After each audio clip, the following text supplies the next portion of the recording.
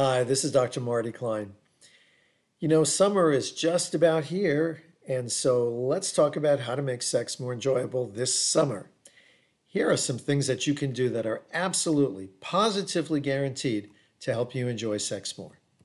Number one, slow down. This is the single best way to improve your sexual experience. Some people rush to sex before their partner changes his or her mind. Some people rush to sex because they don't enjoy kissing or caressing their partner. Some people rush to intercourse before someone loses their erection. Some people rush to orgasm because the rest of the sex is boring. That is a lot of rushing.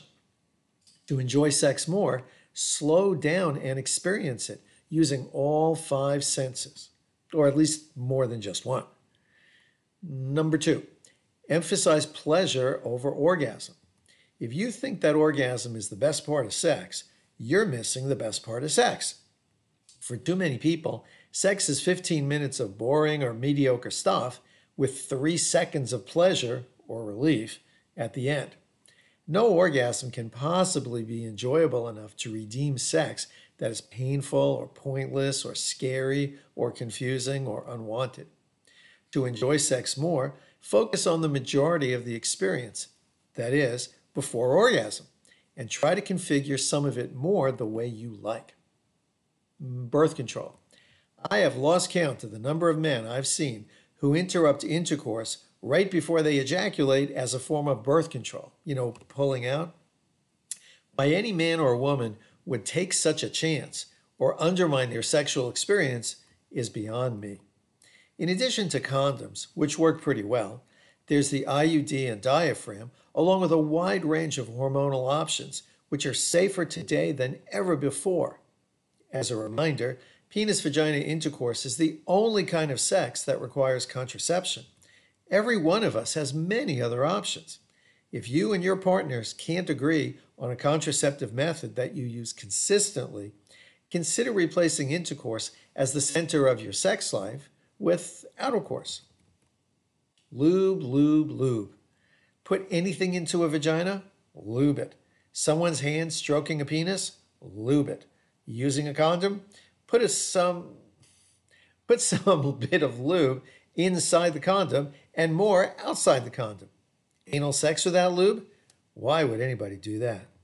Lube has no moral value. Using it doesn't mean anyone has failed to crank out enough natural lube or failed to excite their partner enough to do so. Many patients tell me they don't keep lube in their night table because they don't want the kids to find it and ask what it is. Oh, come on. Just tell them, this is what we use to make sex more enjoyable. Yeah, that does mean talking with your kids about sex, which every parent needs to do periodically. Memo to porn consumers. Actors and actresses use tons of lube off camera. Get excited. When patients tell me a story about a disappointing sexual experience, I usually ask if they were excited. Often, the answer is, well, I was erect, or, well, I was wet. Both indicate that the body is aroused, which is important, but they don't indicate if the person is excited, activated, engaged, energized.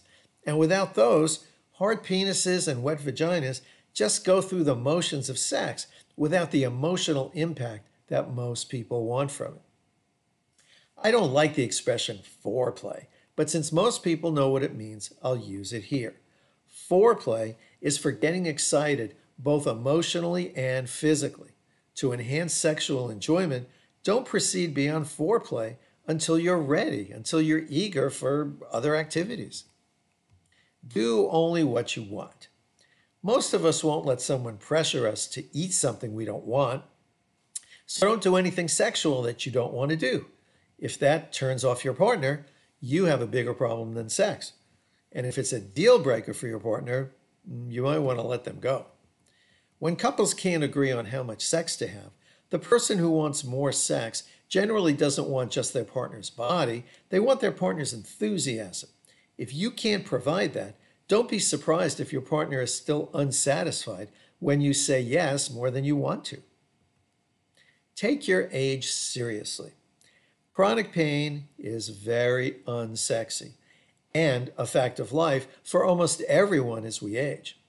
Talk about it with your partner and tailor your sexual activities around it. You may need to say goodbye to some of your favorite positions, which is part of the emotional side of the aging process. As we get older, we take more medications, which may have sexual side effects. Talk with your pharmacist or physician about possible changes in libido, erection, lubrication, body smell, and skin sensitivity before or after taking a new drug. Accept your body. When you wake up tomorrow morning, your body will not be younger or more fit. Your complexion won't be better, your hair won't be more luxurious, you won't lose your surgical scars, and your body parts won't be more symmetrical or less wrinkled. So hiding your body during sex, lights off, t-shirt on, don't touch my fat belly or my hairy butt, is never temporary. It's a self-shaming way of life, and it prevents sexual pleasure. As Donald Rumsfeld famously said, you go to war with the army you have, not the one you wish you had. Well, we go to sex with the body we have. Our only options are to accept and enjoy it or reject and struggle with it. Don't self-diagnose. People usually don't go to the doctor and announce what disease they have, requesting it be fixed. Rather, they report their symptoms. This hurts, that doesn't work like it used to, and the doc figures out what the problem is. Your leg could hurt, and the problem might be your spine. You might be getting headaches because of something in your diet. Drug companies love when people self-diagnose because they often then ask their doctor for a particular medicine.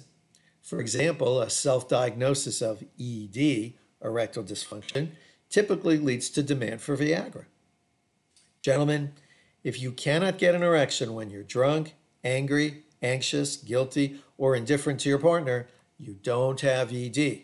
And women, if you don't get wet or have an orgasm when you're drunk, angry, anxious, guilty, or indifferent to your partner, you don't have some kind of sexual dysfunction.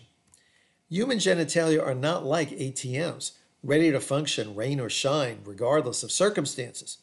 Don't decide your genitalia are broken just because they don't jump whenever you want them to 24/7. Well, talk. This isn't exotic, but it is effective. Talk with your partner. Talk about what you like, what you don't like, what you want them to know, and ask a few questions too. If you're embarrassed or you don't know exactly what to say or don't know how your partner will respond, do it anyway. Oh, one more thing. Remember that real sex doesn't feel like porn sex, TV sex, movie sex, Instagram sex, or romance novel sex looks or sounds.